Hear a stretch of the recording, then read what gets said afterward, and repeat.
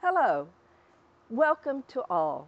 I am Terry Vrabel, Regent of Captain Molly Corbin Chapter. We are so proud to honor the Commemorative Events Committee by sponsoring this birthday party for the 19th Amendment, which was ratified 100 years ago today by the state of Tennessee. Please stand with me as we have a very special flag ritual. I pledge allegiance to the flag of the United States of America and to the republic for which it stands, one nation, under God, indivisible, with liberty and justice for all. On the flag, and under the wings, Texas, one state under God, one in Thank you to these children for this flag ritual. We are honored to have guests with us today. The National Chair of the Commemorative Events Committee, Mrs. Betty Bird, a true Texas lady. Welcome, Mrs. Bird. The National Vice Chair for the Commemorative Events Committee, the 100th anniversary of Suffrage, Mrs. Catherine Carlton. And we're very pleased to have you with us, Mrs. Carlton. The Texas State Chair for Commemorative Events, Mrs. Carolyn Sheewee and Mrs. Jane Dockler. These ladies are honored members of the Captain Molly Corbin Chapter. We have some other very special ladies whom you will meet a little later in our birthday celebration. Now you might have noticed that I am wearing a purple, white, and gold sash that says Votes for Women. This sash is similar to the ones worn by the suffragettes in their fight for our vote. Our chapter celebrated the 19th Amendment at our November Veterans Luncheon in 2019. The entire luncheon was dedicated to the 19th Amendment, from the beautiful centerpieces of sunflowers to the enormous backdrop featuring the suffragettes as they marched forth for the vote, to the reading of the diaries of many of these women. The members present and the guests present received this beautiful sash, which was made by Mrs. Carolyn Sheewee, State Co-Chair for the Commemorative Events Committee. We honor this momentous occasion that occurred so long ago, 100 years ago. So let us go back in time. We're going to be listening to Miss Phoebe Byrne, known as Miss Phoebe to her friends, as she reads from her diary. It is my pleasure to introduce Miss Phoebe. It's been a year since the ratification of the 19th Amendment. I wrote about it in my diary. Let me see what I wrote.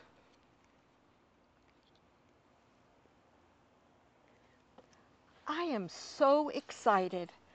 I can't believe I got to vote for the President of the United States in 1920. I voted for President Warren G. Harding on November the 2nd, 1920. It wasn't easy to vote.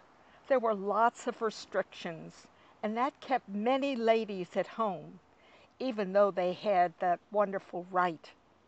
And to think I might have played a part in getting that right. It was on the night before the final ratification of the amendment. My state of Tennessee was to be the last state to ratify the constitutional amendment. I am so proud of my son Harry. He became the youngest member of the Tennessee State Legislature. He was only 22 years old when elected, and this is how the story all got started. He was to be one of the legislators to vote for the amendment. For over 70 years, women had struggled to get the right to vote. When I was born in 1873 in eastern Tennessee with the name of Phoebe, but I was known by the nickname of Phoebe, most people thought I was, by all accounts, feisty, strong-willed, and incredibly well-read. And they were right. After graduating from Tennessee Wesleyan, I became a teacher, and then I married my beloved James Lafayette Byrne. Harry was our oldest. I subscribed to and read 4 different newspapers and a dozen magazines. So I was educated on both local and national politics. And although my part of Tennessee was conservatively anti-suffrage, I always thought of how the illiterate, uninformed male tenants on our farm were allowed to vote, but I could not. The streets of Nashville, the capital, were crowded that morning. Suffragists and anti-suffragists, both Tennessean locals and national visitors, had been flooding the state capitol ever since Governor A.H. Roberts called a special session of the state Congress to vote on what would become the 19th Amendment to the Constitution. Identified by the color of a rose they wore pinned to their dress or suit, red rose against and yellow rose for, the lobbyists from both sides kept busy picturing, petitioning, praying, and at times bribing and blackmailing, each trying to outwork the other to achieve their goal. I worried about my son because he was so young, and I felt easily influenced by the older, experienced legislators and by his railroad job. I was afraid they would get him on the side of the anti-people. Today, I was reading a barrage of bitter anti-suffrage letters to the editor in the local paper when I felt compelled to write to Harry. I had to write a letter to him. I had to tell him what he should do. So the night before, on August the 17th, I composed a lengthy letter ending with a strong suggestion. He told me later about his day and the pressure he had been put under. This is exactly what he told me. He said, after weeks of intense lobbying and debate within the Tennessee legislature, a motion to table the amendment was defeated with a 48-48 tie. The Speaker called the measure to a ratification vote. To the dismay of the many suffragists who had packed into the Capitol with their yellow roses, sashes, and signs, it seemed certain that the final roll call would maintain the deadlock. But that morning, Harry Byrne, my son, who until that time had fallen squarely in the anti-suffrage camp, received a note from his mother. On this day in history, August 18, 1920, Tennessee's youngest state representative, me, Harry T. Byrne, sat in my Nashville hotel room poring over a letter from Mother, postmarked August 17th. Most of the seven-page note was inconsequential, even mundane. It was raining.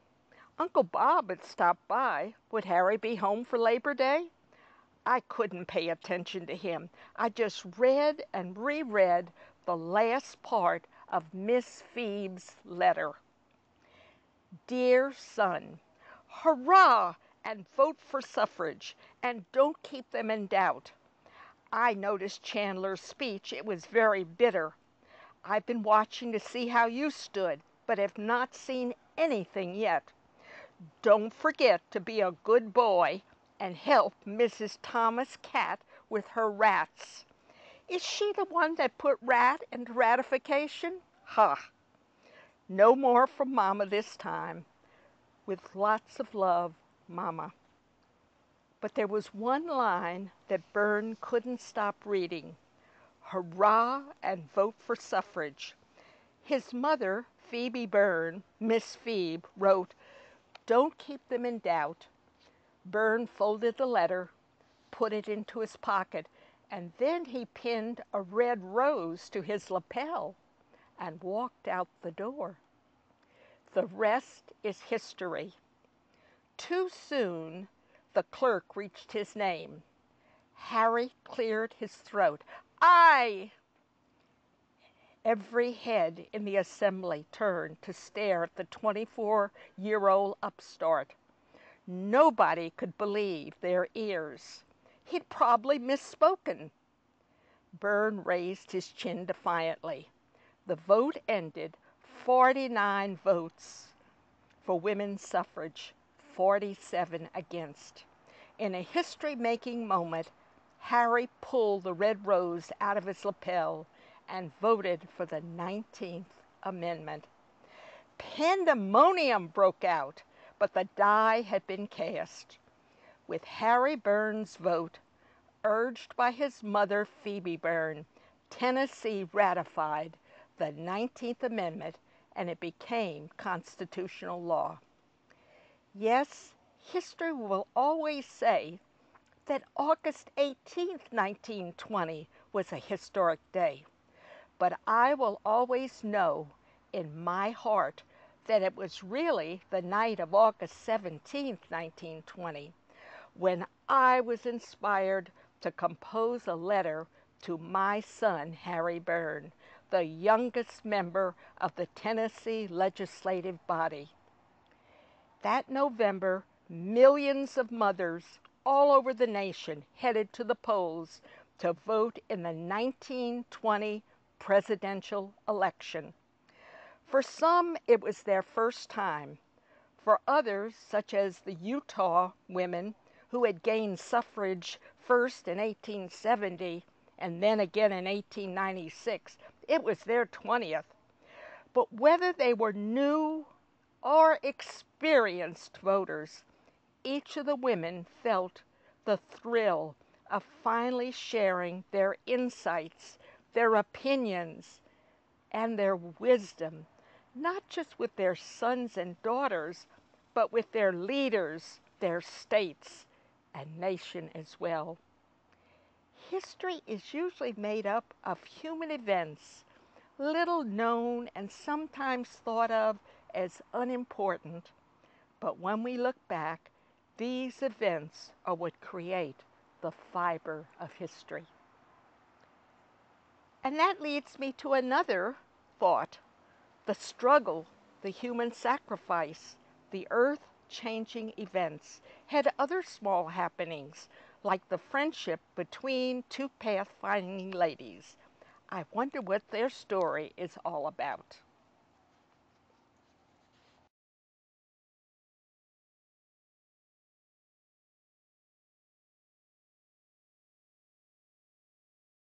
My name is Susan B. Anthony. I began teaching when I was 15 and taught until I was 30. I think that the first seed for thought was planted during my early days as a teacher. I saw the injustice of paying men double and triple women's wages for teaching merely because they were men. I am Elizabeth Cady Stanton. On Sunday, July 9th, 1848, 5 reform-minded women decided to hold a women's rights convention to discuss the social, civil, and religious rights of women. We wrote the call that evening and published it in the Seneca County Courier the next day, giving only 5 days' notice. I was the principal author of a list of grievances and resolutions titled The Declaration of Sentiments, which was modeled explicitly on the Declaration of Independence, which gave American men their political rights some 70 years earlier. It stated, "We hold these truths to be self-evident, that all men and women are created equal I read the Declaration of Sentiments at the Seneca Falls Convention, and it was followed by the passage of 12 resolutions relating to women's rights. The only resolution that did not pass unanimously was that which called for women's suffrage. 100 individuals signed in support of the Declaration of Sentiments, 68 women and 32 men, including abolitionist Frederick Douglass. I first heard of women's suffrage when I read about the Woman's Declaration of Independence issued from the Seneca Falls Convention.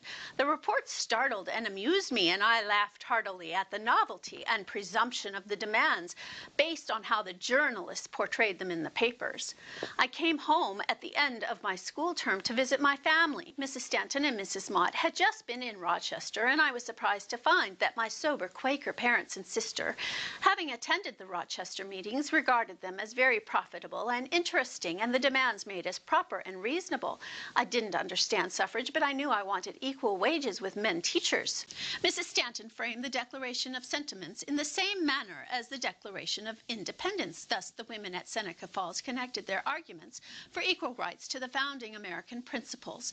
By tying the complaints of the women to the most distinguished political statement the nation had made, Mrs. Stanton implied that the women's demands were no more or less radical than the American Revolution was. These were the hasty initiative steps of the most momentous reform that had yet been launched on the world, the first organized protest against the injustice which had brooded for ages over the character and destiny of one half the race. The Declaration of Sentiments became the framework for the women's suffrage movement. My mother's father was American Revolutionary patriot Private Daniel Reed from Massachusetts. When I joined the Irondequoit chapter of the Daughters of the American Revolution in Rochester, New York in 1898, I lamented that I could not take a more active role. I wrote the members, "I have been and must continue to be busy working to secure for the women of this day the paramount rights for which the Revolutionary War was waged." We are both granddaughters of revolutionary patriots. My maternal grandfather was James Livingston. He was a colonel in the Continental Army, assisting in the capture of John Andre, one of Benedict Arnold's co-conspirators. One of the greatest services rendered by Miss Anthony to the suffrage cause was in casting a vote in the presidential election of 1872 in order to test the rights of women under the 14th Amendment. For this offense, the brave woman was arrested. After I was arrested for voting, I undertook an exhausting tour throughout Monroe County where my trial was to be held to lecture on the question, is it a crime for a citizen of the United States to vote? To argue my position, I quoted the Declaration of Independence, the Constitution, and Supreme Court decisions. The U.S. District Attorney acknowledged the effectiveness of my persuasive speech. He concluded he could hardly find 12 men so ignorant on citizens' rights as to agree on a verdict of guilty. Therefore, the trial was moved to Ontario County. The trial was a sham. I was not allowed to testify because I was not a competent witness. The judge preempted the jurors' role by ordering them to find a verdict of guilty. It was the greatest judicial outrage in history. At my sentencing, I was finally permitted to speak. The judge yelled throughout my speech for a total of 6 times that I should sit down. I was fined $100 plus court costs. Under the law, the judge should have sent me to prison until I paid my fine. Then I would have had the right to appeal to a higher court. The judge thwarted that possibility by saying that the court will not order me committed until the fine is paid. I never paid the fine, and there was never any attempt to collect it. The judge's conduct was thoroughly denounced. Susan's trial was an outrage, but I lacked indignation. My continuous wrath against the whole dynasty of tyrants has not left one stagnant drop of blood in my veins to rouse for any single act of insult. Let me explain. Men's dominance in public life disable and disgrace women non-stop. With men as the chief arbiters of legal and political right, women are rendered civilly dead. Women are powerless to stop their husbands if they choose to squander the family's resources, even if the source of those resources is the wages savings, or inheritance that women themselves bring into their households. A husband can hit his wife with abandon and put her away in an institution.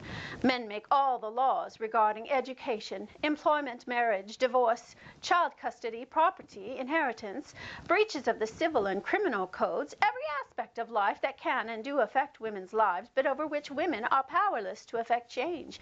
Men thus become like monarchs ruling over all classes of society who can readily wield tyrannical force if they will to do so.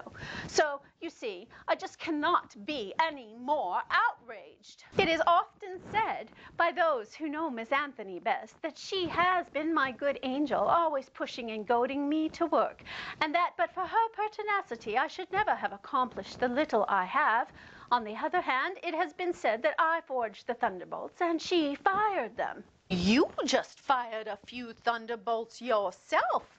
The United States celebrated its centennial in 1876. Patriotic events were scheduled to run from January through June, culminating with a gala on the 4th of July in Philadelphia. We noted that the Centennial Celebration Committee neglected to plan events that honored women's contributions or even to include women participants at the gala celebration. We were refused a seat on the platform of the main event on July 4th. The National Women's Suffrage Association passed a resolution pointing out that 1/2 of the citizens of this nation, after a century of boasted liberty, are still political slaves and demand justice for the women of this land. Through 50 years, we stirred up the world to recognize the rights of women. We little dreamed when we began this contest, optimistic with the hope and buoyancy of youth, that half a century later we would be compelled to leave the finish of the battle to another generation of women. But our hearts are filled with joy to know that they enter upon this task equipped with a college education, with business experience, with the fully admitted right to speak in public, all of which were denied to women 50 years ago. They have practically 1 point to gain, the suffrage. We had all. Were we radical? I believe I was very radical, but no more or less than the writers of the Declaration of Independence. I know I was radical. I was despised and ridiculed by everyone across the country. I have the gratification of my 50 years' work and the knowledge of the good that I feel I have done. We have asked men for the one privilege that includes all the others. They have replied by yielding to us in smaller matters. I couldn't have written the hundreds of articles and speeches without you, Susan. You fired my soul and brain to work up the thunder and lightning. I do believe that I have developed into much more of a woman under your jurisdiction than left to myself reading novels in an easy chair. When I am asked for examples of the actual benefits to women that have resulted from the suffrage agitation of the past 50 years, I proudly offer that women's position in America is better today than ever before. There are 4 states where women have their proper rights and where they vote every election day to the great advantage of the city, state, and nation. Women's position was plainly defined 50 years ago. She was supposed to stay at home and wait to get married, have children, and keep the house. Just imagine, when I began my work, it was not considered reputable for a woman to sell goods in a shop. But the fact that women can earn their livings today side by side with men is due to us too. The young woman who makes good income as a doctor, lawyer, or a businesswoman is apt to consider that her success is wholly due to her own talent and charm. But the truth is that she would be sitting quietly at home today if agitation had not smoothed the way for her. For being released from those conditions, she should thank Lucretia Mott, Lucy Stone, Elizabeth Cady Stanton, and all of the army of their successors. When that amendment to the Constitution is proclaimed from Washington, which we are dreaming of, which will declare that no citizen shall be disfranchised because of sex, that is when our work will reap its harvest. God grant I may be alive to see it.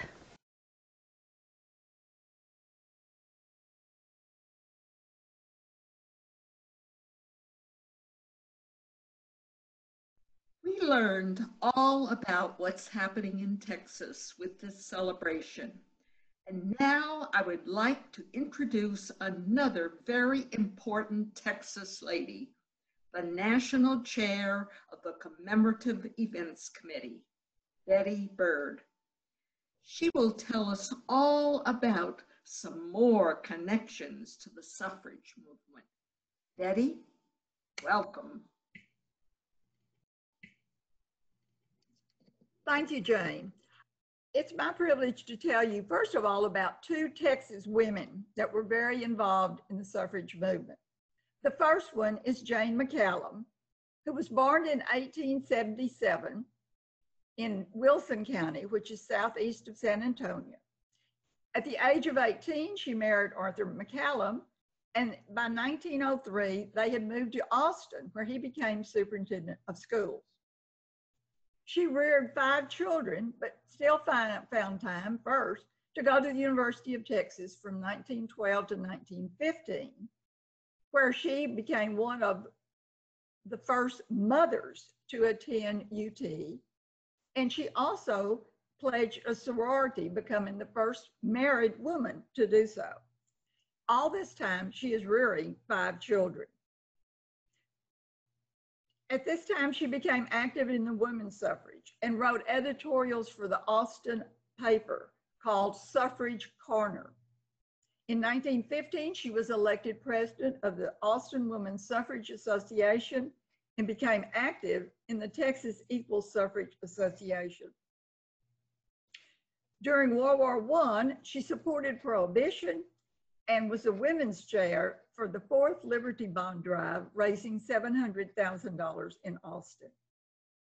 In 1917, she organized a public demonstration in front of the Texas Capitol against Governor James Ferguson, who was opposing women's suffrage. This was the first public demonstration in front of the Capitol, and it lasted for 16 hours, in which both men and women spoke. In 1918, she was there to watch Governor William Hobby sign a bill allowing women to vote in the Texas primary. And in 1920, she became very active in the Texas League of Women's Voters and the state chair for the ratification of the 19th Amendment. But she didn't stop there. She then became part of the Petticoat Lobby, which was a group of 6 women's organizations who lobbied for prison reform, maternal infant health care, restrictions on child labor, and stricter prohibition laws, many of which were passed.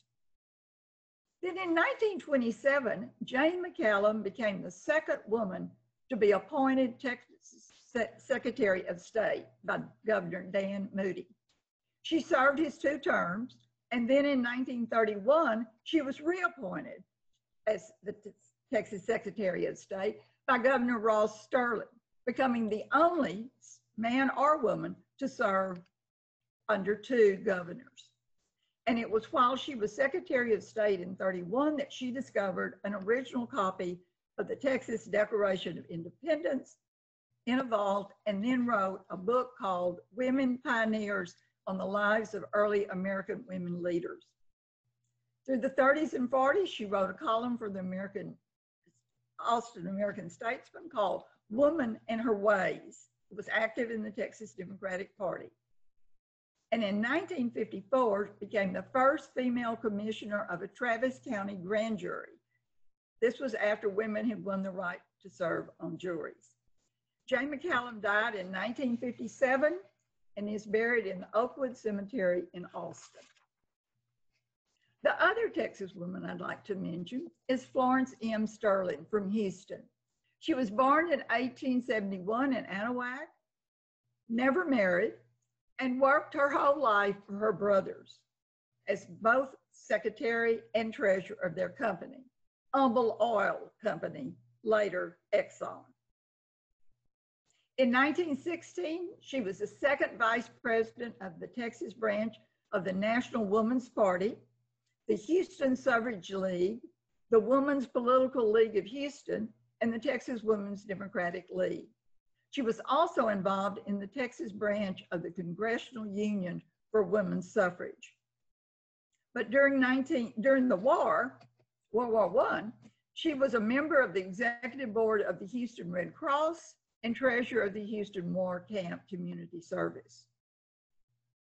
In 1923, Florence Sterling founded the magazine Woman's Viewpoint, She wanted people to see things through the eyes of women. The magazine was edited and written entirely by women and urged women to vote, supported clean government, drug enforcement laws, and world peace. Unfortunately, the magazine folded in 1927. From 1923 to 1925, she was president of the Houston League of Women Voters, became well known for her civic and club work. She was treasurer of the Houston Recreation and Community Service Association and director of peace and arbitration of the Texas Women's Christian Temperance Union.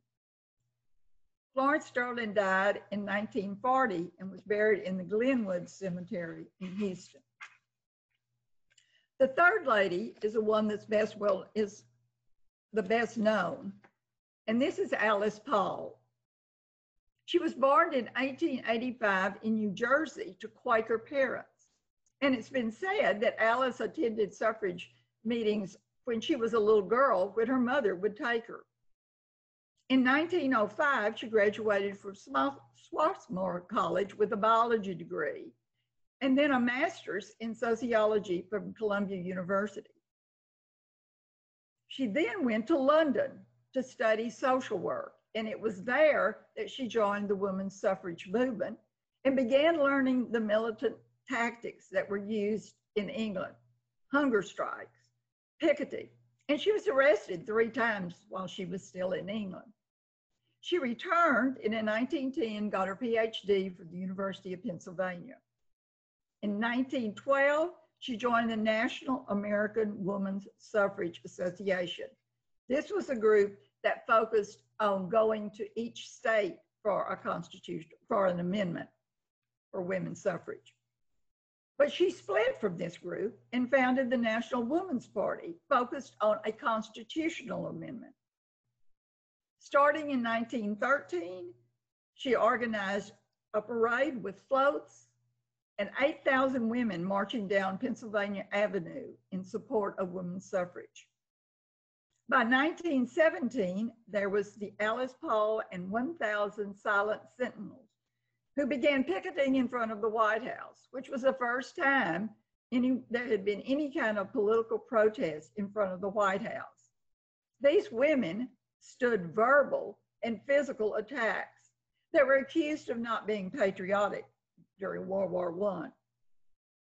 Eventually, they were arrested and sentenced to 7 months in a notorious workhouse in Virginia. There, Alice Paul organized a hunger strike. And these women, particularly Alice Paul, suffered forced feedings, which involved a rubber tube being put down her throat, beatings, and other forms of torture, such as sleep deprivation. But the treatment became so bad that it turned the tide and garnered them a lot of support and sympathy. And I don't think you can see this. This is a pen that she gave called Gelled for Freedom that she gave to all of the women who were in prison with her.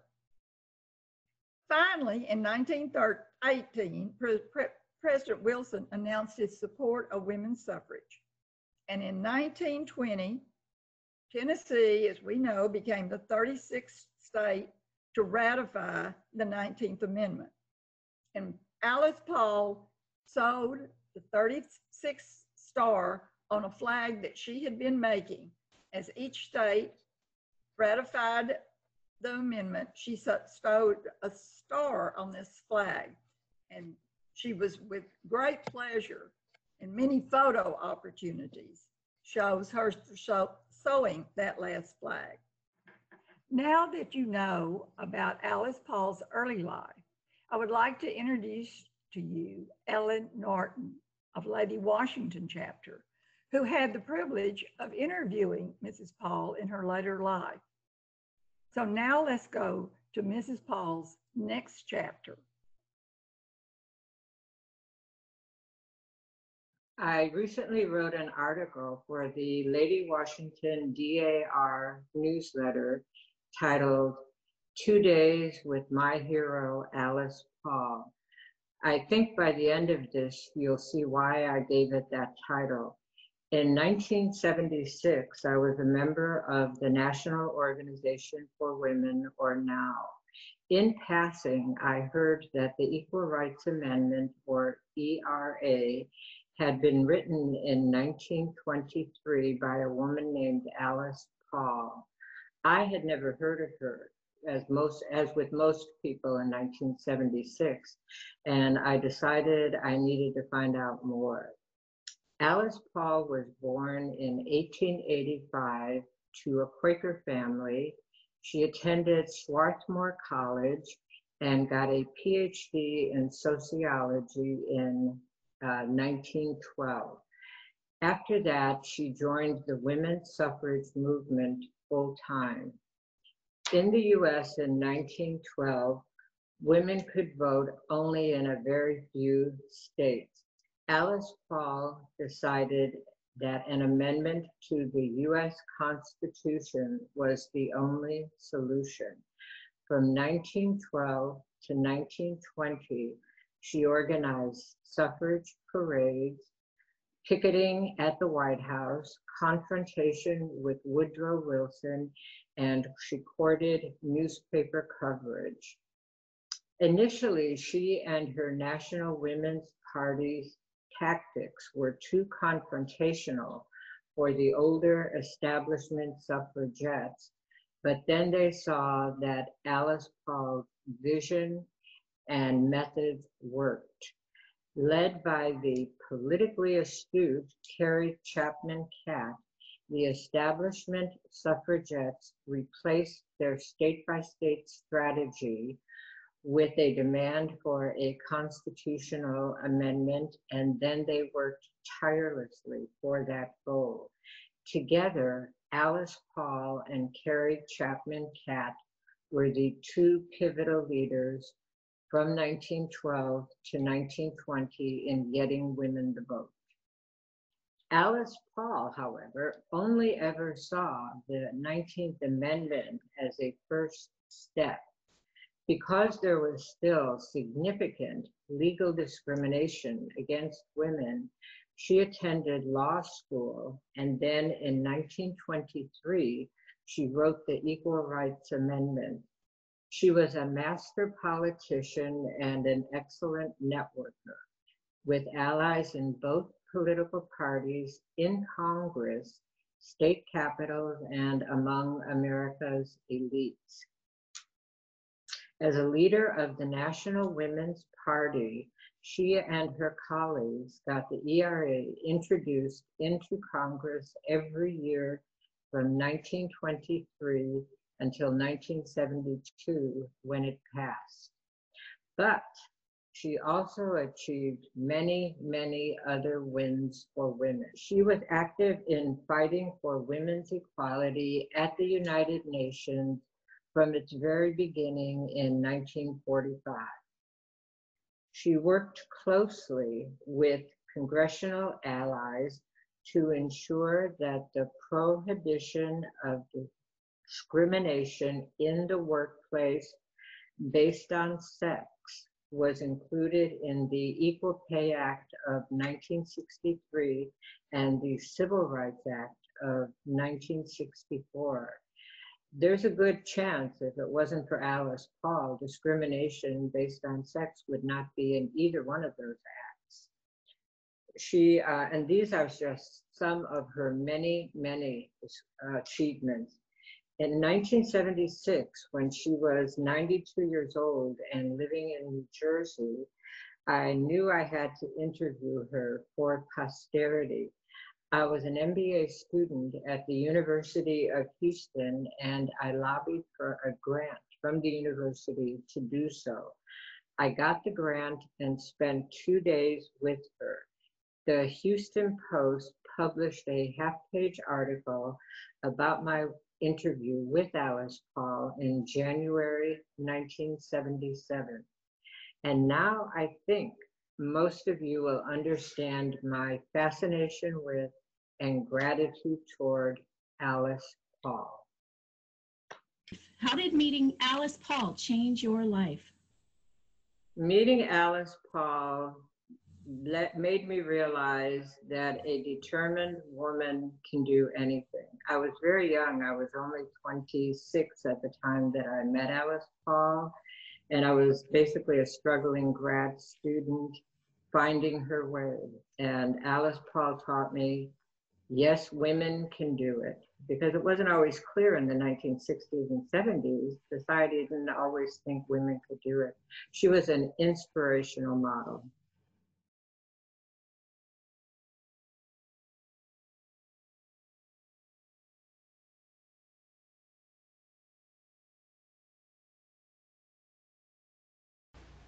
I'm glad to see you here at Occoquan Workhouse. Thank you for visiting me. Have you heard any news on Alice Paul? The last I heard, she was in solitary confinement. She intentionally threw her shoes at the cell's glass windows, breaking them. We could talk to her when we were in the courtyard. Then they boarded up her windows, and we haven't heard anything. You haven't heard anything? I know that she is still on a hunger strike, as we all are. We are all being force-fed twice a day. It is all we can think about here all day. I dread it. It's beyond horrible, and the guards and medical staff are very rough. During the process, prison medical staff clutch me by my windpipe and choke me. I feel as though I can't breathe. When the egg milk mixture is dumped directly into my stomach, it feels like a bowl of lead. We are injured in the process, so we cough up a lot of blood, have frequent severe nosebleeds, and vomit frequently. I have a lot of pain. All the officers here know we are making this hunger strike, that women fighting for liberty may be considered political prisoners. All of us have told them. Were you there on sentencing day? Suffragists were sentenced from 6 days to 6 months in prison. I received the longest sentence of 6 months.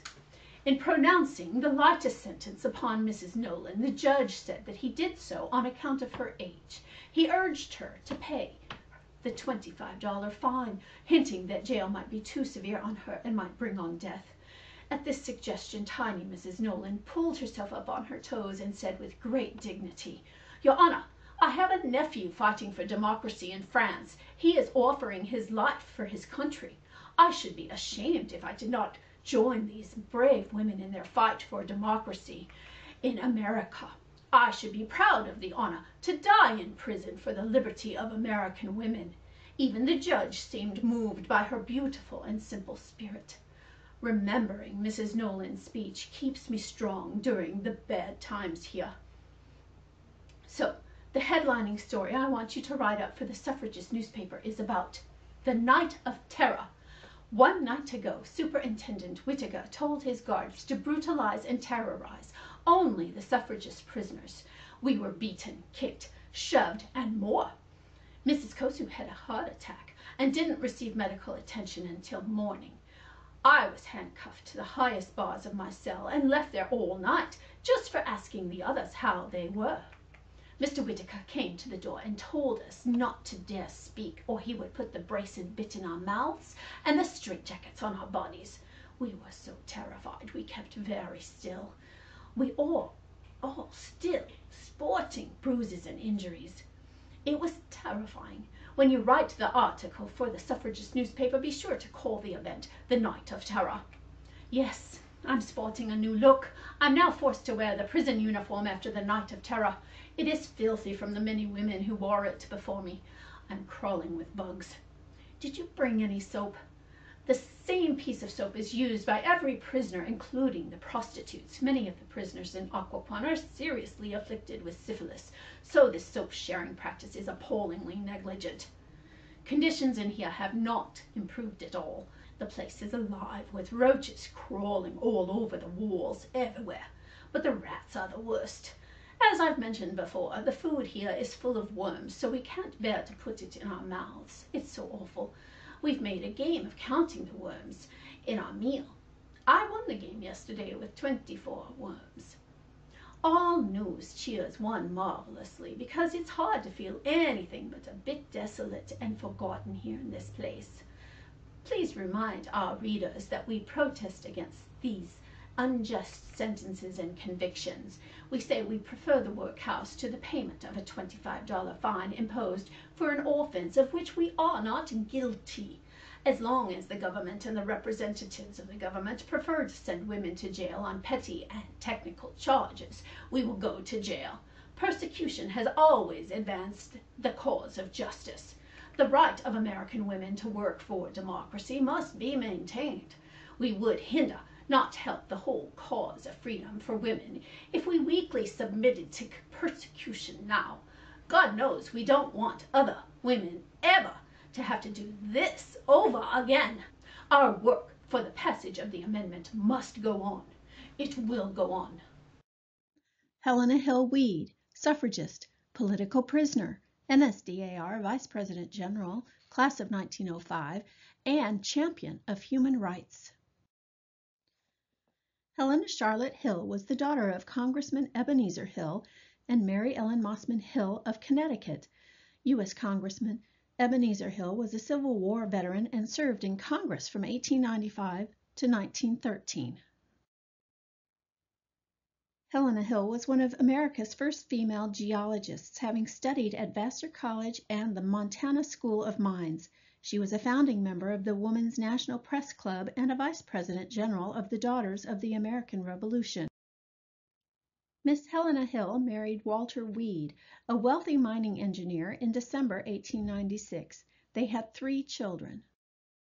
Their union lasted 18 years but ended in divorce in 1914. The gossip sections of newspapers carried the news that Helena filed for divorce due to infidelity. Mrs. Weed participated in the massive suffrage procession held on March 3, 1913, the day before President Wilson's inauguration. Mobs of men attacked the women, and the police did nothing to control the crowd or protect the women from their attackers. Mrs. Weed testified to a special subcommittee of the United States Senate about what she experienced during the attacks during the procession. The committee was investigating the actions of the D.C. police.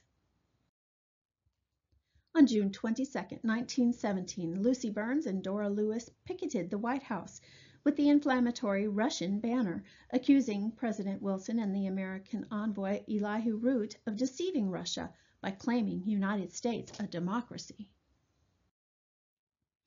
An angry crowd destroyed the banner. 2 days later, Lucy Burns and Catherine Morey were the first pickets arrested while demonstrating outside the White House. They were never brought to trial. Mrs. Weed was a prominent member of the Congressional Union for Women's Suffrage and the National Women's Party. She was among the American suffragists who picketed the White House on Independence Day in 1917. She was arrested on July 4, 1917, and served 3 days in district jail for obstructing sidewalk traffic and carrying a banner that said, "Governments derive their just powers from the consent of the governed." Mrs. Weed, while waiting for the prison paddy wagon to transport her to jail, listened to the trial of William J. Kane, charged with seizing and tearing banners carried by the suffragists. He was convicted and fined $25 or sentenced to 60 days in jail. Mrs. Weed, a patriot at heart, called Kane over to her. He told her that he was only a yeoman in the Navy and could not afford to lose the money nor spend 60 days in jail. Mrs. Weed promptly produced $25 and passed the bills over to Kane. Ironically, this was the same amount of her fine which she refused to pay, as she felt that she was not guilty of any offense. After serving her sentence of 3 days in jail, Mrs. Weed took a taxi to the police headquarters and demanded the banners the police captured on July 4th. She was given approximately 30 banners, most torn to tatters. When the taxicab left headquarters, Mrs. Weed hoisted a banner through the open top of the cab that stated, "Mr. President, how long must women wait for liberty?" She left a staring crowd in her wake while policemen racked their brains to figure out some regulation that would cover the militants' audacity. On October 20th, 1917, the day after police announced that future picketers would receive a sentence of 6 months for unlawful protest, the National Women's Party leader, Alice Paul, led the picket line. Her banner read, "The time has come to conquer or submit. For us there is but one choice. We have made it." The slogan, adapted from Woodrow Wilson's own words, was used throughout the country on posters supporting the war effort. Alice Paul declared her own war against injustice by co-opting the battle cry for the cause of women's suffrage. As she declared in 1919, when men are denied justice, they go to war. This is our war, only we are fighting it with banners instead of guns. This group would receive 6 months at Occoquan Workhouse for their protest. Helena Hill Weed was arrested again in January of 1918 for applauding in court, for which she served a day in jail. In August of that year, she was arrested for participating in the pro-suffrage Lafayette Square meeting in which her sister Elsie Hill spoke. Mrs. Weed served 15 days at Occoquan Workhouse, but she was not there during the Night of Terror. Helena Hill Weed, in 1927, was a candidate for mayor of Norwalk, Connecticut. She lost, but in this photograph she proudly wears her NSDAR past Vice President General sash. Aside from her work for women's suffrage, she served as the National Secretary of the Haiti Santo Domingo Independence Society. She also wrote articles in support of Haitian independence for the magazine, The Nation. When Helena Hill Weed died in 1958 at the age of 83, Time magazine described her as a kinetic suffragette who crisscrossed the nation crusading for the right to vote. Champion of Human Rights is carved on her headstone.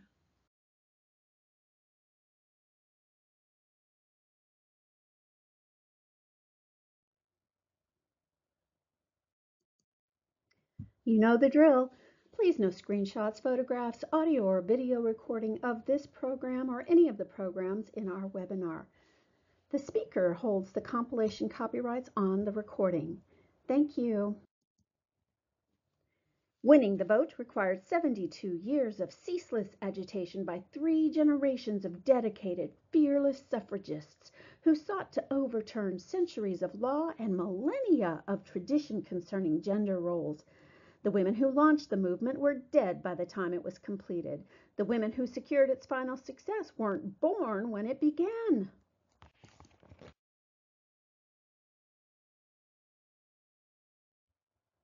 It took 19 campaigns with 19 successive U.S. Congresses, more than 900 local, state, and national campaigns involving tens of thousands of grassroots volunteers, financed by millions of dollars of donations by women across the country. We finally engineered the greatest expansion of democracy in a single day that the world has ever seen. Women's suffrage is a long story of hard work and heartache, crowned by victory. Victory is finally ours. I have lived to realize the big, beautiful dream of my life, the enfranchisement of women. We are no longer petitioners. We are not wards of the nation, but free and equal citizens. Let us practice the dignity of a sovereign people. We have proved in Tennessee that this is a government of the people, not an empire of corporations. Let us do our part to keep it a true and triumphant democracy. Thank you for inviting me to share the history of women's suffrage in America with you.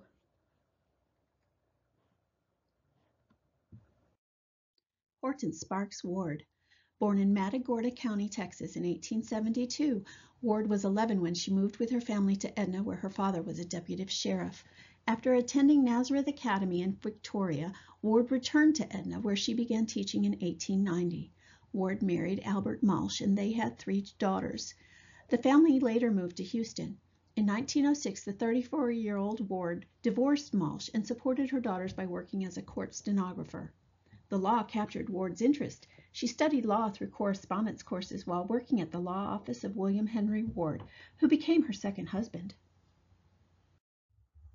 After successfully passing the Texas bar exam with the second highest score of 94.7, Ward began practicing with her husband. The couple formed the firm of Ward & Ward. Some biographical reports indicate Ward did not appear in court because she feared that having a female lawyer involved in a case might prejudice all male juries. But in 1915, she represented the plaintiffs in an insurance case heard in the 17th District Court in Fort Worth. Ward won the case. Also in 1915, she became the first Texas woman admitted to practice before the U.S. Supreme Court. Throughout her career, Ward championed the rights of women. In 1913, she led a successful effort to persuade the Texas legislature to pass the Married Women's Property Rights Law, which gave married women partial control over their separate property and community property. Suffragists pointed to Mrs. Ward as their Lone Star voter in the Lone Star State. Until the passage of a bill granting primary suffrage to women, Texas had a lone voter, Mrs. Hortense Ward. As a member of the Texas Bar, she could only vote at the election of special judges. Ward also played a key role in the women's suffrage movement. Ward was a key player in persuading the Texas legislature to pass a bill allowing women to vote in primary elections, which passed in March of 1918. As president of the Houston Equal Suffrage Association in 1918, her newspaper articles on voting requirements and a pamphlet, Instructions for Women Voters, distributed statewide, were part of a grassroots campaign by the Texas Equal Suffrage Association that persuaded nearly 386,000 women to register to vote in just 17 days in the summer of 1918. On June 27, 1918, Hortense Ward became the first woman to register to vote in Harris County, Texas.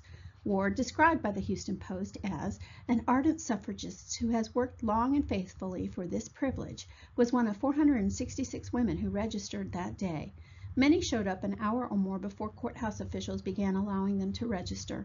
A crowd of men gathered to gawk at the sight, according to news reports, as the women proved that they were of voting age, paying their poll tax and registering to vote. Ward lobbied Governor W.P. Hobby and the legislature to ratify the 19th Amendment that gave women the right to vote. Texas became the 9th state to ratify the 19th Amendment. Winning the vote for women did not help Hortense Ward in 1920 when she was the first woman to run for judicial office in Texas. Ward ran for Harris County judge. She lost the race, but in August 1923, the Houston City Council appointed Ward as temporary judge of the city's Corporation Court, while the presiding judge was on vacation. Ward, the first woman in Texas to hold a judicial position, served 6 days on that court, handing out fines for traffic law violations and drunkenness. The fraternal organization Woodmen of the World was in a land dispute in El Paso County that had been appealed to the Texas Supreme Court. The Woodmen were a powerful political organization of the day, and their membership included many prominent men of the state, including all 3 justices of the Supreme Court. The justices were forced to recuse themselves from the case. Governor Pat Neff tried in vain to find male attorneys to appoint to hear the case, only to find that each man he approached was also a Woodman. Finally, Neff decided to appoint 3 female attorneys to hear the case. After some effort to find women who had been practicing the legal minimum of 7 years, he settled on 3 prominent lawyers, Hortense Ward of Houston and 2 other women, to the state Supreme Court to hear Johnson versus Dar. Of the 3 women, Neff designated Ward as the Chief Justice. When Ward was sworn in as Special Chief Justice, a smile broke out on Mrs. Ward's face as she recited the oath requiring the justices to swear that they had never fought in a duel. Texas attracted national attention for what the press dubbed the All-Women's Supreme Court. The All-Women's Supreme Court began its work on the case in January 1925, shortly after Miriam A. Ferguson took office as Texas's first female governor.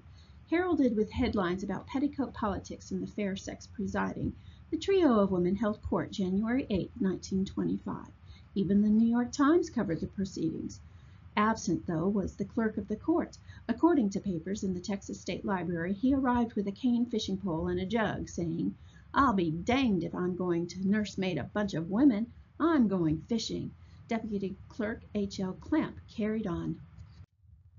In May, the Special Supreme Court handed down a unanimous ruling in favor of the Woodmen.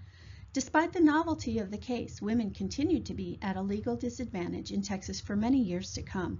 It was not until 1954 that women were allowed to serve on juries, and not until 1982, 57 years after Hortense Ward served on the all-woman Supreme Court, that a woman was appointed to serve full-time on the Texas Supreme Court. Hortense Ward became known as a champion of women's rights, writing stirring newspaper articles and pamphlets, and personally lobbying for many social reform measures in the early 1900s. She also campaigned for a 54-hour week for women in industry, a women's division in the State Department of Labor, a domestic relations court, and the right of women to serve as officers of corporations. Ward did not live to see another woman serve on the state's highest civil court. She died in 1944. I'm Hortense Ward. Here's Ray Bryant to tell you how a lawsuit I initiated impacted the women in the city of Houston in 1920.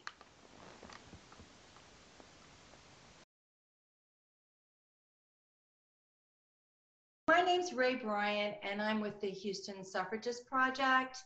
And my role today is to explain to you a project a group of us had last year to find the Houston story, the local story about the suffragists. We wanted to document their lives, put their names up on the Houston Genealogical Forum's website.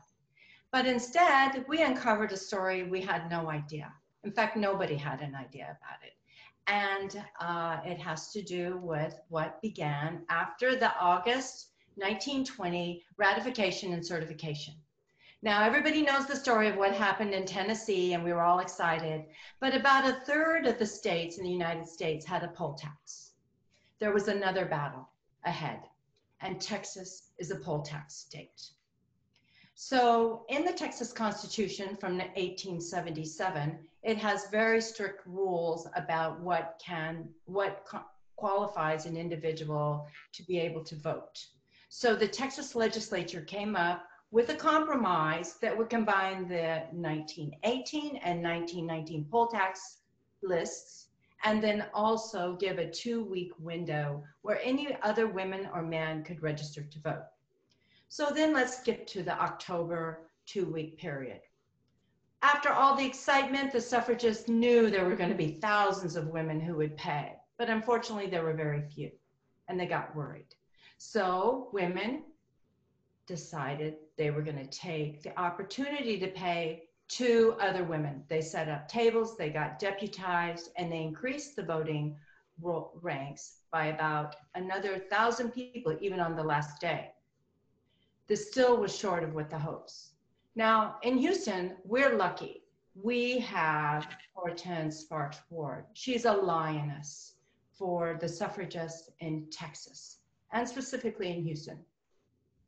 She crafted a lawsuit for her friend to be able to sue, and their goal was to destroy the poll tax. They found a judge, Judge Harvey. He heard the case 9 days before the election, and he agreed. This blew it open.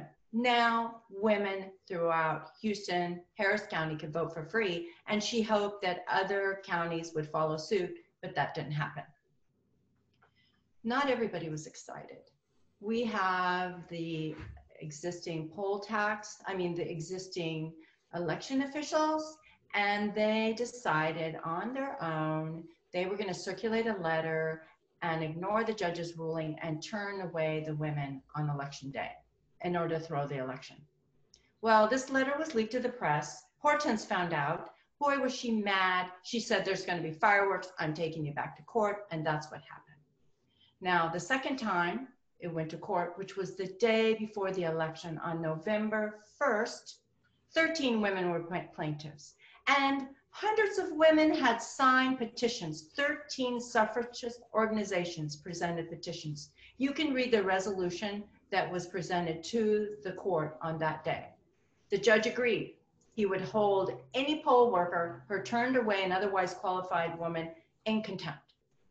Still not to be outdone, when the election opened the next day, over half the election officials didn't show up. The polls didn't have enough workers. Women stepped up again, and they said, we will man the polls. We will collect the ballots. We will count them. In some of the precincts, there were over 100 women in line at 8 o'clock. In the African-American community, because we have to remember, this is segregationist. This is Jim Crow times in 1920. The men brought women in large groups, and they stood for hours with the men protecting them from potential violence. They nursed their babies in line for hours. At the end of the day, when the polls closed, thousands of women had voted. But sadly, Even though this was a historic day, you can see the headlines. Within 3 months, the Texas Constitution was changed, and women were not again able to vote in Houston for free until 1966, 46 years later. This story is not over. We are growing. Other people are coming in to help us throughout the whole community. We have different groups, and we are asking women, if you'll notice, the grandmothers, the great-grandmothers, even great-great-grandmothers, we want pictures. We want stories. There are so many gaps. What we're putting together, we already have an arrangement with the special collections at the University of Texas. They are the regional archives for women's studies in the Houston area. And instead of just looking back 100 years, we're the story today of us looking back. So in the future, they will have this collection. We know time is not in our side. The living memories, those boxes, those special things, we need to grab them now. And things are out there. We need poll tax lists. We need stories. We need any other documents. So please go to our website, the Houston Genealogical Forum. Right now, our project is not quite ready and up, but we will be by August 26th. See if you recognize names. You're going to see women who were powerhouses in 1920, and you're going to see women who are growing into their futures, who are leaders, both in education, science, medicine, schools, and leaders in the arts. This was the training ground of mentors for women in 1920.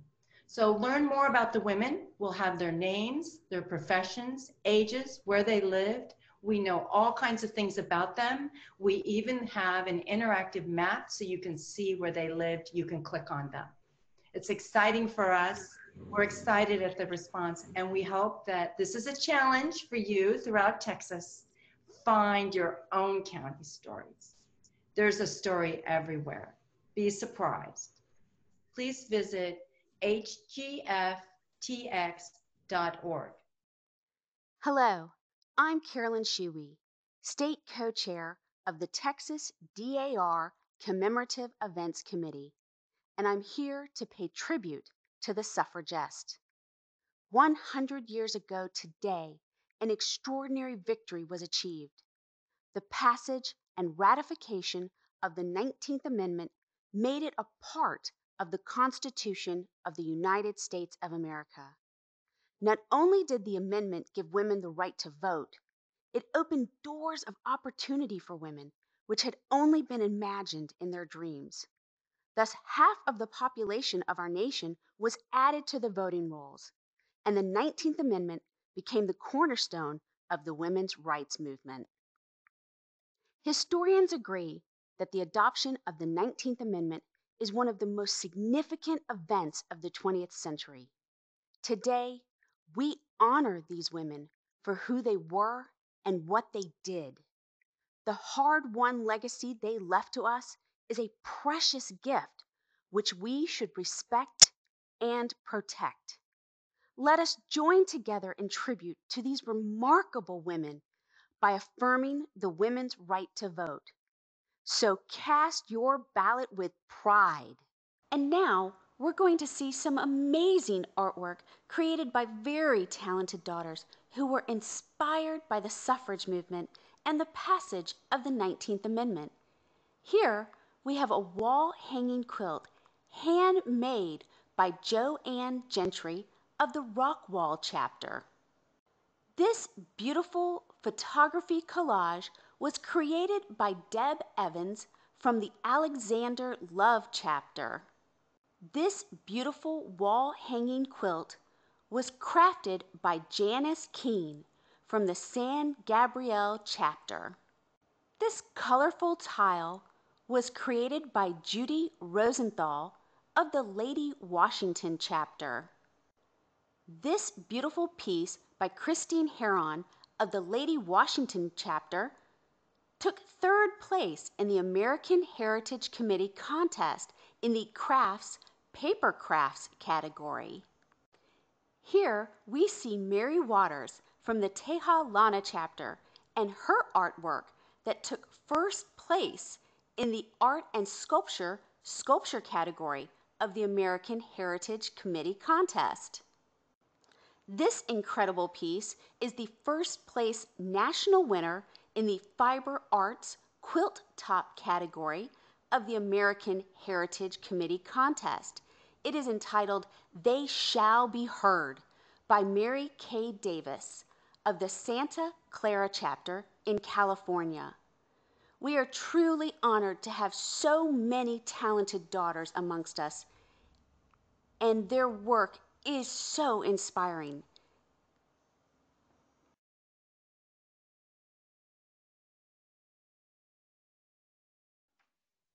Thanks to Carolyn Shiwi, the Texas State co-chair of the Commemorative Events Committee, for that beautiful written tribute to our wonderful Pathfinders. There was another lady that did the same, not through writing, but through art. She became a National DAR American Heritage Committee first place winner with this watercolor picture. She is Nancy Ball from a North Carolina DAR Society chapter. I'm Nancy Ball. It was my painting that received the very great honor to win the American Heritage contest this year. The painting is a celebration of women who followed the passage of the 19th Amendment, who seized the opportunities that it provided and blazed a trail of accomplishments that would provide a path for all the rest of us. Every person in the painting is a real individual who made a special contribution. In order to start out doing this, I made a list of what I call first ladies. That is, the first American women to be elected to public office on a national level. And then I decided that that was a little bit too narrow, and so I broadened it to include the names of individuals who had made an important first in the field of medicine or art or literature, science and medicine. And then I thought, well, maybe I will include something else. And so I then added women whose participation brought about significant changes that broke long-time barriers, like in sports. So we have some sports people too. And you can see the painting behind me, but you can't really see it very well. So I made a copy, which I'll put up close for you. And I'll tell you who these people are, because each one represents a real person. Start at the top. She's holding the flag, and that is Carrie Chapman Catt. She was a prominent suffragette, and she was the founder of the League of Women Voters. Next to her is Alice Paul. Alice lived from 1885 to 1977. She formed the National Women's Party. She helped write the original text for the Equal Rights Amendment. Jane Addams is next to her. Jane has got the black hat on. She was a social reformer, a suffragette, a pacifist. She was a pioneer in women's rights. She was awarded the Nobel Peace Prize in 1931. And the far right in that same line was Mary Church Terrell. She was the first Black woman to graduate from college. She was active in women's rights and the passage of the 19th Amendment. She was a founder of the National Association of Colored Women. Next to her is Hattie Wyatt Hattie Wyatt Caraway.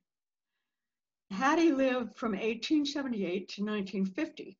She was the first woman elected to the U.S. Senate in 1931, and she was the first woman to chair a Senate committee and the first woman to preside over the Senate in 1943. Next to her is Mary McLeod Bethune.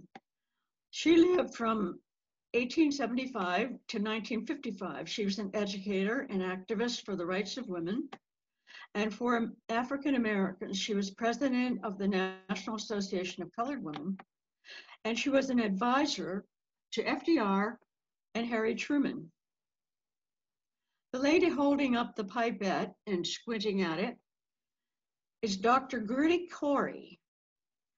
She was a naturalized American citizen. She lived from 1896 to 1975.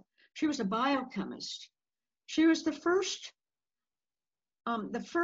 woman to receive the Nobel Prize in Medicine in 1947 for her groundbreaking discovery of how metabolism works. Next to her is Amelia Earhart.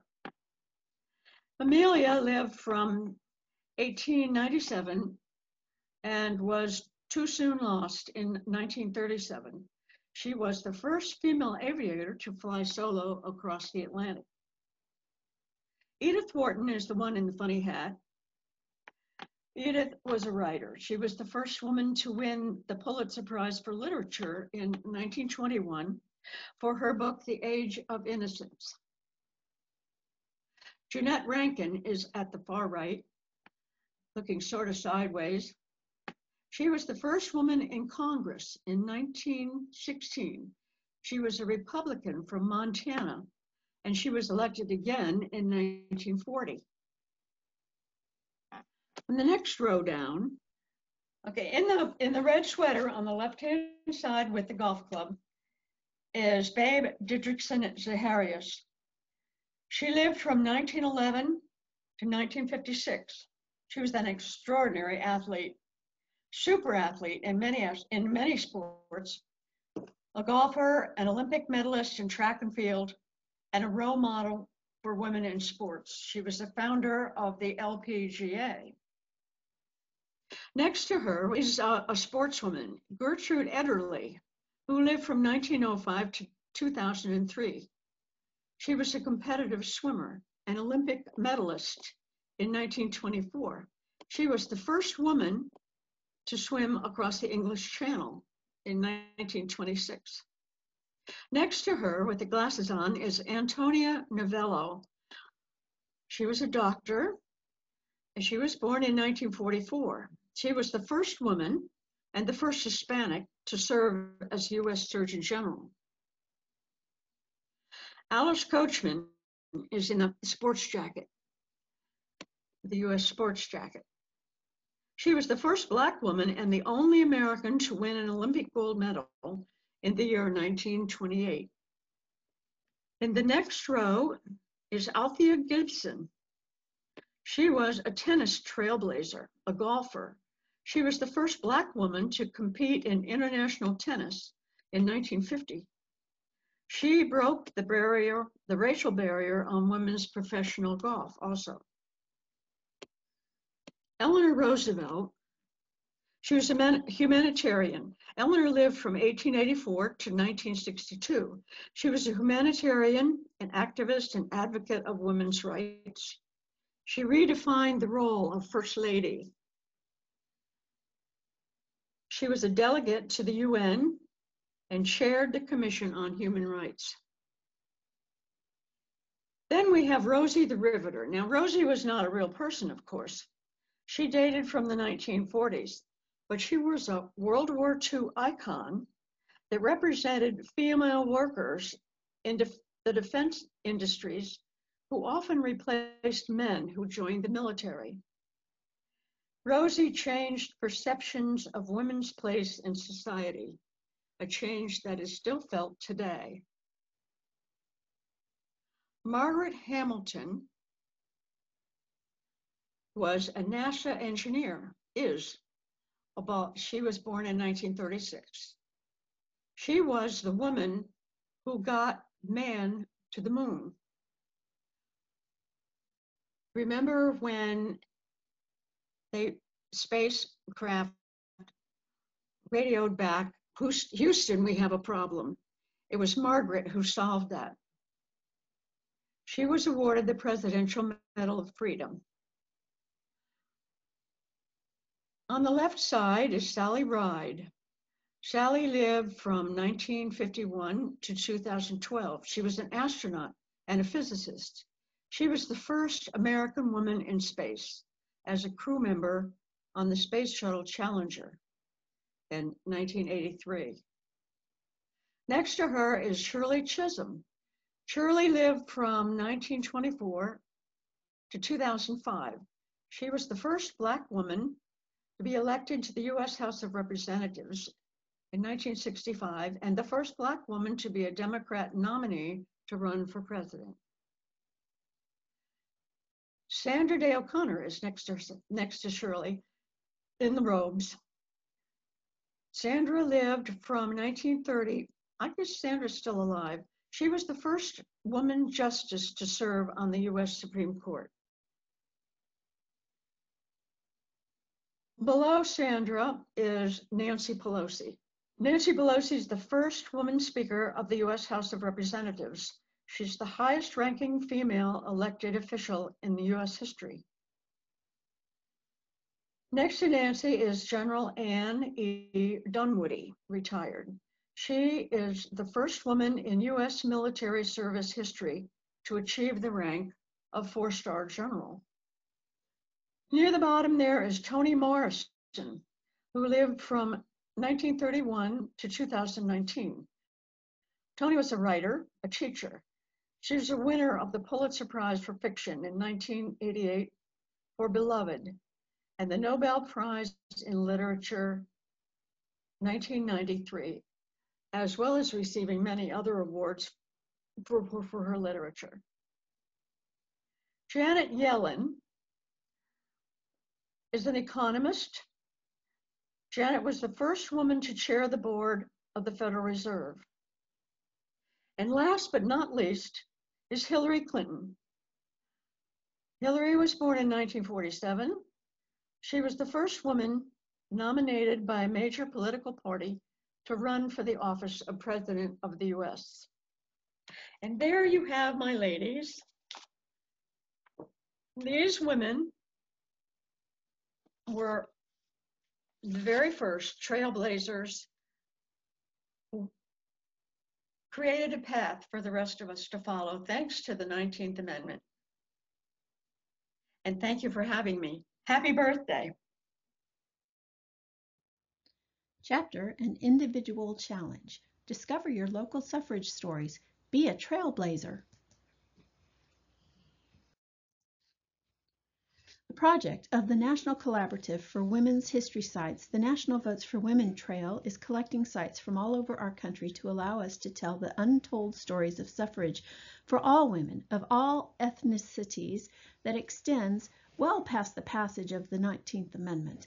We currently have 44 state coordinators and over 1,000 sites on our database, which continues to grow at a rapid pace. Our partner, the William G. Pomeroy Foundation, is complementing our efforts with the donation of 250 historic roadside markers nationally.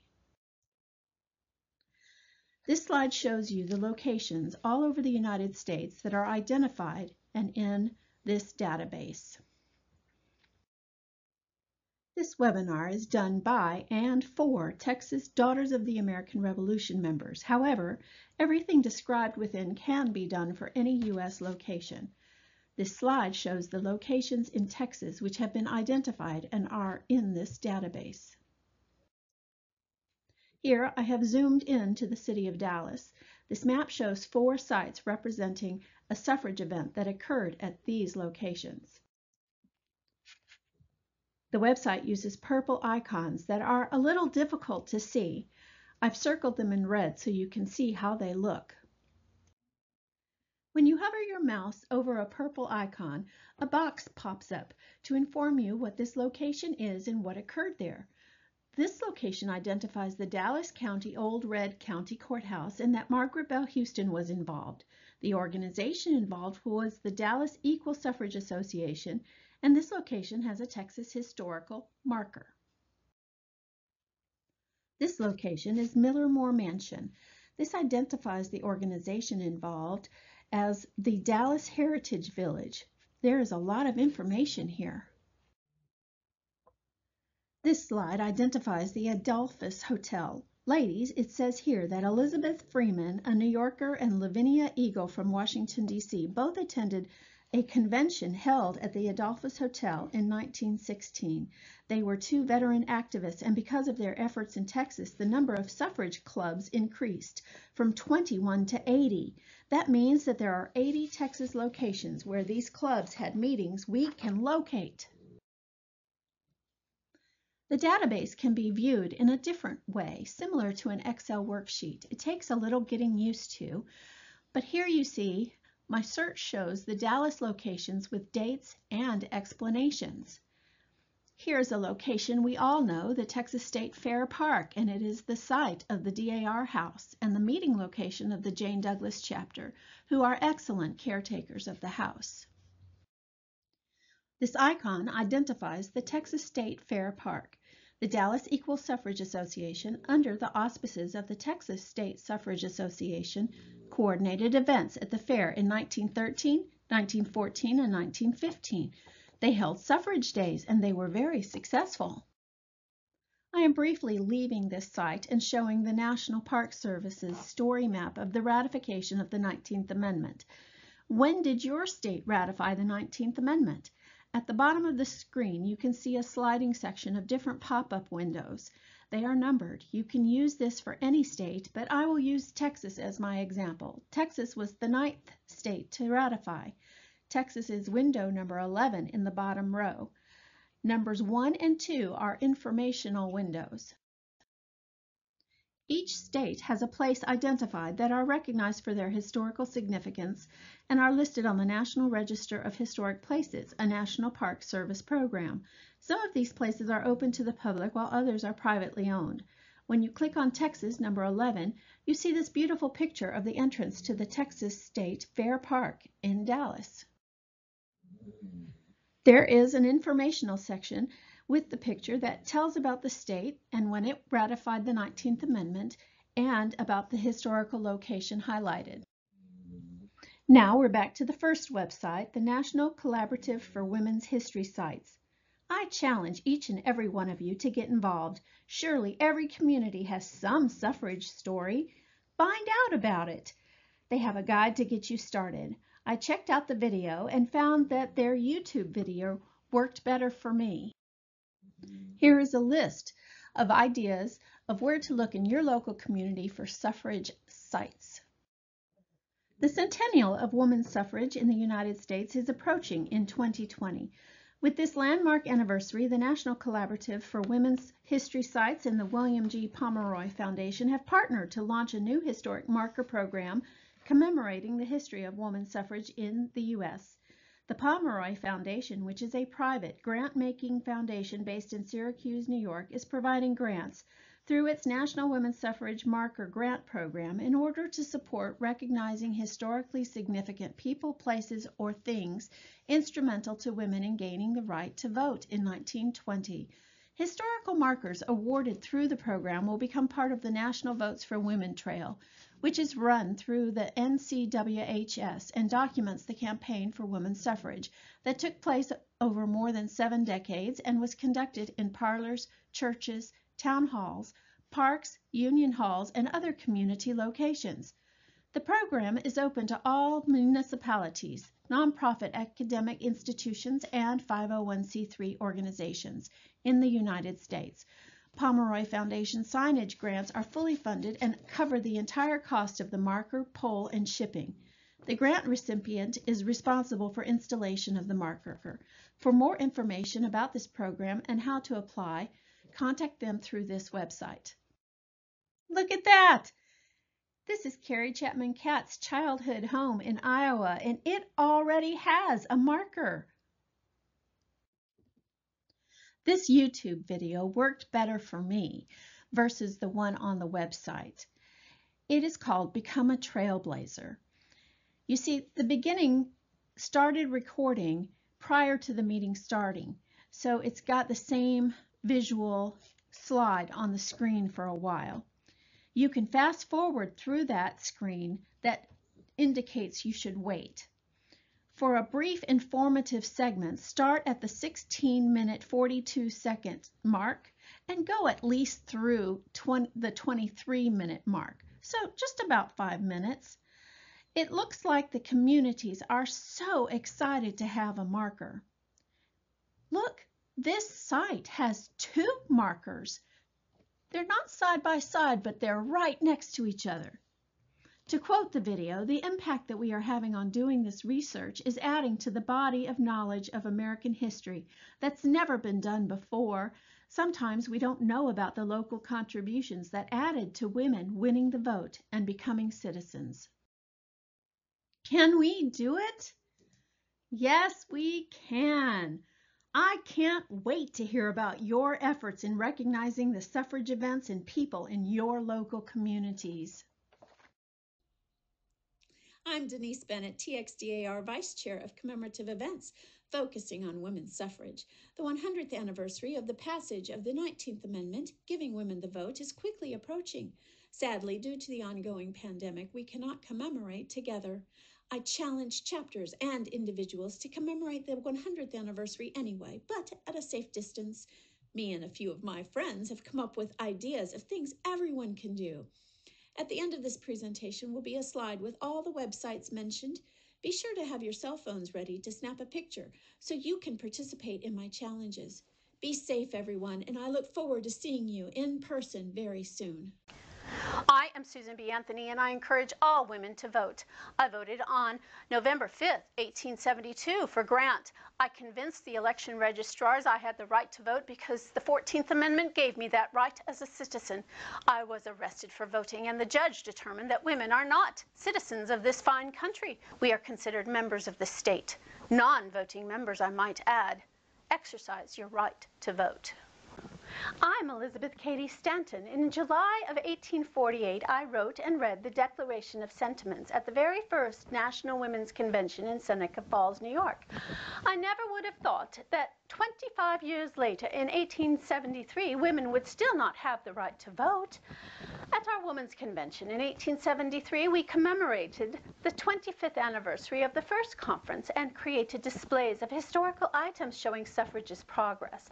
Create a woman suffrage display at schools, libraries, courthouses, voting places, and other public places, reminding everyone of what we have accomplished. Participate in a local parade as a suffragist. I'm Lucy Burns, and I worked tirelessly organizing the March 3rd, 1913 Women's Suffrage Procession in Washington, D.C. There were 9 bands, 5 mounted brigades, 20 floats, and close to 8,000 marchers. During this time of social distancing, chapters, groups, and individuals can participate in a virtual suffrage parade hosted by the National Susan B. Anthony Museum and House. The parade is called Suffragist City Parade and is being held in Rochester, New York. See their website for more details. The deadline to enter is September 1st, 2020. I'm Carrie Chapman Catt, and I'm the president of the National American Women's Suffrage Association. I founded the League of Women Voters in 1920 to teach women how to read the ballot, register them as voters, and encourage them to make their vote count. Go to vote411.org to inform yourself on the local voting procedures, the candidates, the next election date, and more. I'm Hortense Ward. Request that your city light up in suffrage colors on August 26th. That's gold, white, and purple. Where did I put it? I can't find it. My original manuscript of the Declaration of Sentiments has been misplaced. Have you seen it? I have the printed copy by Frederick Douglass, but the White House called and asked for the original. Use the hashtag #FindTheSentiments to help with the hunt for one of America's most important documents. To be disenfranchised is to be told that you do not matter. The right to vote is the power to govern your possibilities. I'm Lucy Burns, and I hold the record for the most days in prison for women's suffrage, even more than my good friend Alice Paul. I used words as my weapons and wrote articles and edited entire newspapers devoted to women's suffrage. I created many banners which inflamed those in power and influenced people to think about this situation and change their way of thinking. Write articles or blog to inform and encourage citizens to do their civic duty and vote. I'm Hortense Ward, an attorney and trailblazing suffragist from Houston, Texas. I was the first woman ever to register to vote in Harris County, Texas in 1918. In 17 days, I persuaded 386,000 women in Texas to register to vote through my newspaper articles and my pamphlet, Instructions for Women Voters. I encourage you to volunteer at your local polling location for early and regular voting times. Help voters, especially new voters, understand how the voting process is done. The next election will be here before you know it. I'm Susan B. Anthony. I've donated all of my journals and records to the Library of Congress. They need volunteers like you to index and transcribe my papers and the papers of other women's suffrage leaders. Go to the website on the screen. The vote is an emblem of your equality, women of America, the guarantee of your liberty. Women have suffered agony of soul which you can never comprehend, that you and your daughters might inherit political freedom. That vote has been costly. Prize it. The vote is a power, a weapon of offense and defense, a prayer. Understand what it means and what it can do for your country. Use it intelligently, conscientiously, prayerfully. Progress is calling to you to make no pause. Act.